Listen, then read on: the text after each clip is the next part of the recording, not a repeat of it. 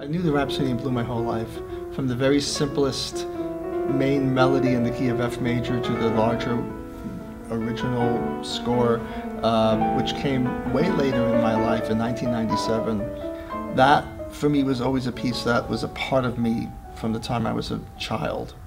I got to know the original manuscript through Dr. Alicia Zizzo, who brought it to me, the solo version. She had created an annotated Rhapsody in Blue for solo piano based on the original manuscripts. Not, actually more piano music than is even in the 1924 published score. There's more piano music.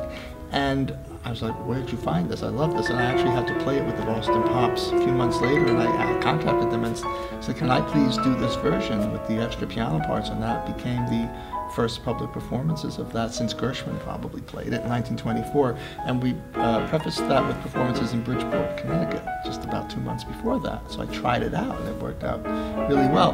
So I thought, gee, one day I want to record this, because this should be recorded. And having gone through all the different versions of it, finally getting to this original manuscript and then learning a lot of the pieces that came before Rhapsody in Blue, the Rialto Ripples, Lullaby, Impromptu in Two Keys, and Blue Monday, 1922 opera that Gershwin wrote, which Paul Whiteman said, you know, the libretto wasn't very strong. The opera itself didn't have a long career, but the music did, and to Paul Whiteman it was good enough to invite George Gershwin to write Rhapsody in Blue for 1924.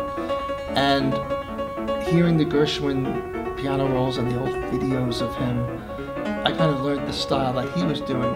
I can't copy Gershwin. He had a certain way with his own music that nobody could do. But what I did sense about his style is this wonderful homage to Debussy, Ravel, and Chopin in his music. There's so much in there. And that inspired the way I interpret his piece. I mean, I don't intentionally want it to sound like Debussy, Ravel, Chopin, but more distinctively Gershwin, and the way he wanted it to sound. But there are colors in there which, as great a pianist as Gershwin was, he himself did not bring out some of the beautiful colors in his music which do reflect the music of Debussy, Ravel, and Chopin. So I try to do it without straying too far from what he intended, but there's a definite reference to those composers in his music, which is staggeringly beautiful and powerful.